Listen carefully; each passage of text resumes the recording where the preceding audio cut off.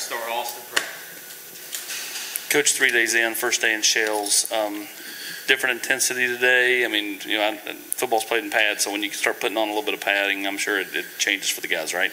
Yeah, I mean, they're excited. They're excited to get out there and thump a little bit, and it is. It's not football when you don't have pads on. You're 100.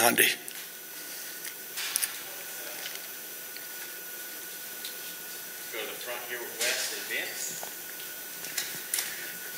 Vince. How much easier is it, you know, when you get into a fall camp and you've got a full roster and you're closer to the season, you know who's going to be there, when you're, you know, kind of filling out those special teams units and figuring out a role for who's going to do what?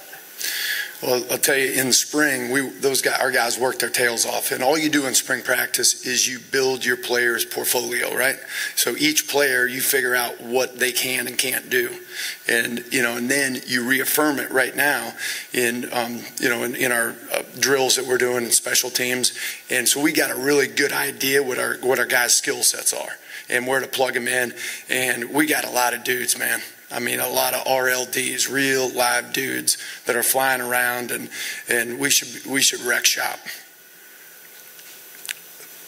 Right here in front. Yep.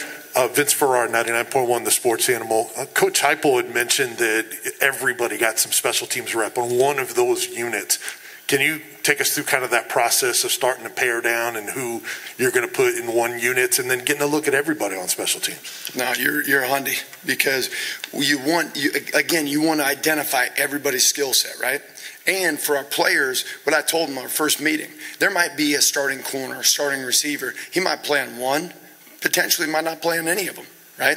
But when those guys, to build their, you know, to their skill set to go on to the next level to help themselves, what we do is we take every rep that they do in practice and we put them in a folder.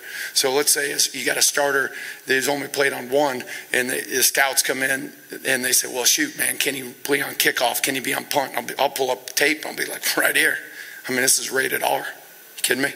So that's what we do to identify those guys. Then it's a puzzle. It's putting guys in the right places, right? Leaving tread on the tires of a lot of starters, and developing young kids, young players, giving them a role. They might get 30 reps in the game. Shoot, that's like being a starter on offense or defense. So there's a formula to it, and it's ever changing too. Brent, front left. What are you looking for in a return guy?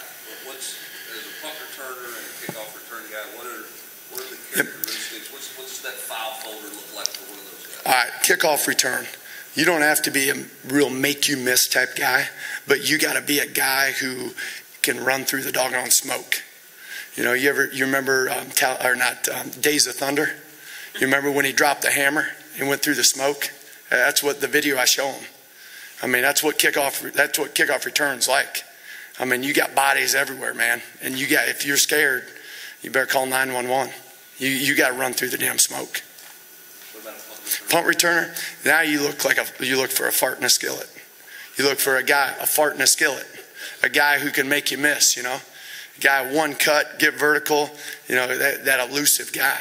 So it's a little bit different. And, you know, punt return, it's not like kickoff. You don't have everybody coming down full bore. I mean, you got windows and you got space and you have levels. So you can be a little more of a guy who's going to make some cuts from inside out. Byron Young had a really solid spring practice. I wonder about his first couple of days here in fall camp. Has there been some carryover there? Well, he's a guy who I think our strength staff, Coach Schmidt and our whole staff did an unbelievable job. He came here at 220 pounds. He's 250 right now. And he's faster, and he's more flexible, and he's a lot more explosive. So he's a guy that keeps on progressing, and he can be as good as he wants to be.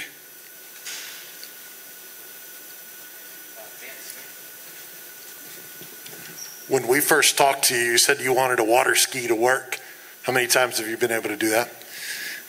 None, because doggone Malibu hasn't called me back yet, man. I got my boat back in Nebraska. I need to get one here. Some of those other guys at your position with Tyler Barron and Preston Easton, how have you seen them kind of from the spring to now? Have you seen them kind of have the summers that you guys were probably hoping they would have? Yeah, there's a lot of guys, Roman Harrison, Tyler, and we already talked about BY, just a lot of guys. I mean, shoot, it's early. It's the first day of half pads, day 3. So, those guys, they're understanding the system. They're out there. They're a lot more comfortable, which allows them to play a lot faster and allows them to play. We just got to keep playing with better technique and just getting better every day. But I like what I'm seeing. With Roman, you guys didn't get a chance to see him in the spring. How important is it this first week or so for you guys to kind of evaluate him and see how he can help you guys? Yeah, he's a guy who's extremely explosive, and he's just got that. He's country strong. I mean, he got that. Just some great strength to him and great fast twitch. So it's just getting him out there and getting him used to the defense, and so it's a work in progress. Coach, has time for one more. All right, great, thank you. Hey, appreciate you guys.